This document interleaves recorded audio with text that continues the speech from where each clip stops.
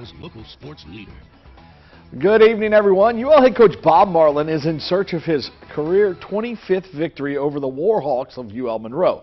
Marlin has totaled over 430 Division I wins in his career and is 24-10 all-time against the in-state rivals. Now, the Cajuns were at UL Monroe tonight. UL looking to get the fans a little quieter there in Monroe. Cajun guard Jalen Dalcourt doing his part.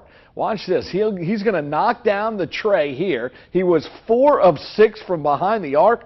How about Jalen one more time from long range? He had a 16-point night for the Cajuns as the Cajuns break the losing streak with a 1-point win in Monroe. As we light up the scoreboard to show you, 78-77 your final. Dalcourt proved to be that elusive third scorer that Coach Bob Marlin's been searching for all season. He had those 16 points. 3 Cajuns finished in double figures tonight. UL gets the win and goes now 11-13, 6-8 in conference play. Prep basketball news.